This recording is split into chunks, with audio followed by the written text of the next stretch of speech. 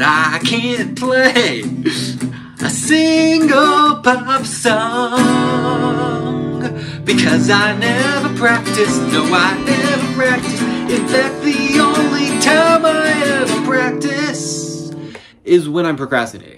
Which is why I decided to make a video on the 10 things you can do to make sure that your business fails. What is up, side hustlers, entrepreneurs, business builders, and dream makers? Welcome to the Sell Your Side Hustle Podcast, episode 86. Today we're talking about 10 things you can do to make sure that your business fails, which also means that all you need to do to make sure your business is successful is reverse these 10 things and do the opposite. So let's get into it. Number one, tell nobody about what you're doing. If you never tell anybody what you're doing, then your business never becomes real, which means you can keep building things and you can keep tinkering and you can keep being productive and excited about this dream without ever making a penny. And as soon as you tell somebody about what you're doing, the fear is now it's real. The concern is if you don't tell people, nobody knows and nobody's ever going to buy your product, good, or service. So the only option is tell people what you're doing. Number two, keep making new offers. If every single day, every single week, every single month, you're making a brand new offer,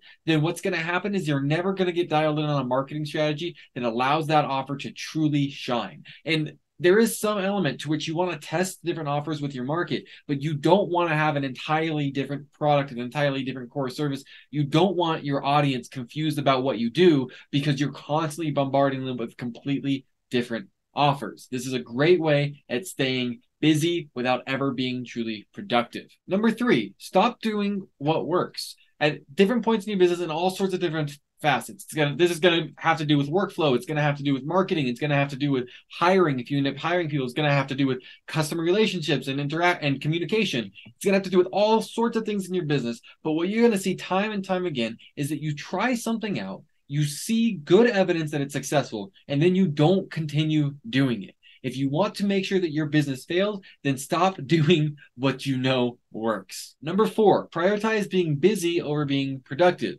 It's very easy to find busy work that feels good because it's something that we enjoy doing. It's kind of in our wheelhouse. It feels like something where we can show people, hey, this is what I did today, but it's not actually needle moving. So a good example of this would be if you spend all day redesigning your website, which already existed, instead of telling people what you do. And that's a great way that you can keep yourself stuck and never be successful for years and years and years. Because again, you're convincing yourself that you're busy and you're growing a business, but you're doing things that are just busy work and that are not needle movers. Number five, take advice from the wrong people.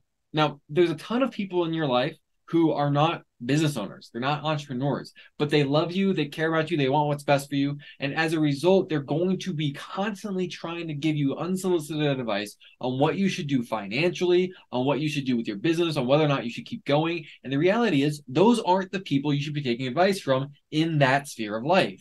Now, it is the case that those people in your life are in your life for a reason. And there probably are plenty of areas of life where they can give you good advice and you should listen to them. However, if they haven't had success in the path that you're on, then they can't give advice on that path. Somebody who's never been rich cannot give you good financial advice. Someone who has never been a successful entrepreneur cannot give you good entrepreneurial advice. So take advice from people who have fruit on the tree in the avenue that they are giving the advice in. Number six, give up on something in less than 6 months. Whether that's an offer, whether that's a marketing campaign, whether that's the business model itself and you're just trying a new business model, if you give up in less than 6 months, then you never really tried in the first place. You should be dedicating 5 years to a pathway, and you should be dedicating sufficient time, resources, money, energy to each and every avenue. You have no idea whether or not what you're doing works until you've put in sufficient sweat equity, which takes time, dedication, and grit. So don't give up on anything in less than 6 months because 6 months isn't enough time to know whether or not you're any good at it, let alone whether or not it's worth being good at. Give up in less than 6 months. It's a great way of staying poor. Number seven, be a consumer, not a producer. So what do I mean by that? Well, when you're watching videos like this or listening to this podcast, or you're reading books like my book, there's nothing wrong with that. So long as you're also implementing. as long as you're actually doing things, you're actually taking the advice, and you're actually trying to grow, and you're not spending all day consuming content without implementing anything that you learn. Producers still consume content. I produce content. I make a ton of YouTube videos. I make a ton of social media content. I wrote a book this year. Even though I produce a ton of content, I still consume content. So I'm not saying don't consume content. You can also see in the video, if you're watching video, one of my bookshelves. I have multiple bookshelves. I have a pretty large library. I read a lot.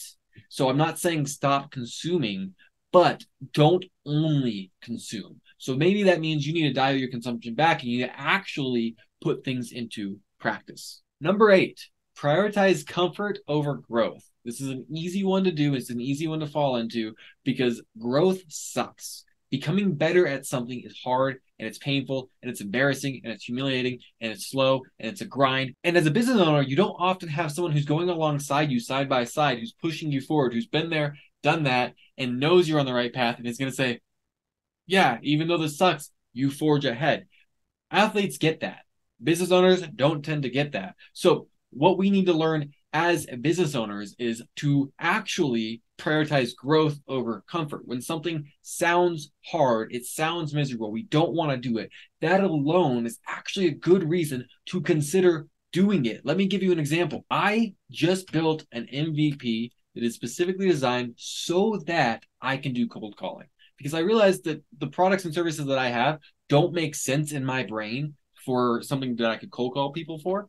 So I made something that I could so that I can cold call people. Why? Because I want to get better. I want to grow. I want to be the kind of person who can pick up the phone and make 100 calls when I need a paycheck, because that's what it's going to take when cold calling. And I want to have that skill in my back pocket. I want to be a better asset to my business. So I am prioritizing growth over comfort. And I'm expecting this to be one of the most brutal, miserable experiences of my life. And I'm going to do it. 9, lower your prices. You do not want to be somebody who's competing on price. It's a great way to lower your margins. It's a great way to lower your profit. It's a great way to lower your audience's perspective of you, the market's perspective of you. You're turning yourself into a cheap product in the eyes of your consumers. And yeah, you're going to get a couple people who buy because you lowered your prices. And what's going to end up being the result is that those people are highly price sensitive, which makes them the worst clients that you've ever had, and the most likely to leave no matter what you do anyway, because they are simply looking for the cheapest price. They're not loyal to you whatsoever.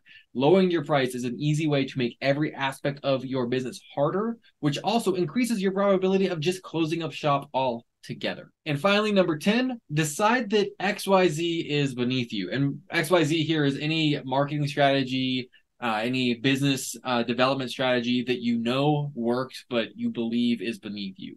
For example, that cold calling example that I mentioned earlier. A lot of people believe that cold calling is beneath them, and so they'll outsource it, or they will give it to a team member even though they've never done it themselves, and they will simply not do it at all, which means they never get good at it, which means they never develop good SOPs to hand it off to somebody successfully, and whoever they have do it is never successful at it either. So instead of deciding that this thing is beneath me, which, hint, that's not actually why you do that.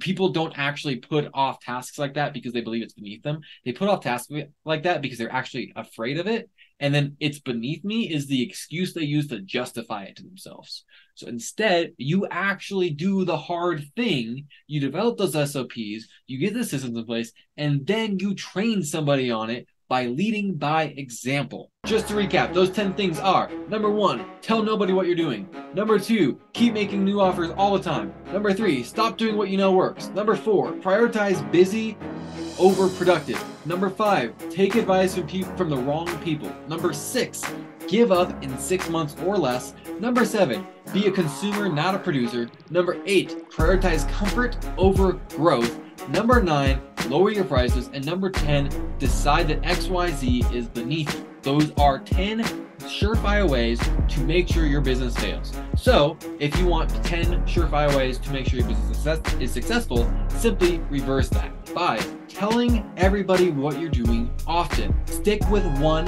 core offer. Keep doing what works. Prioritize productive over busy. Take advice from the right people. Don't give up for at least 5 years. Be a producer and a consumer. Prioritize growth over comfort. Raise your prices or at least keep them the same. Recognize that nothing is beneath you as the business owner. Do those things, your business will be more successful. That's what I got for you guys today. We'll be back in your butts again soon. Love y'all. God bless.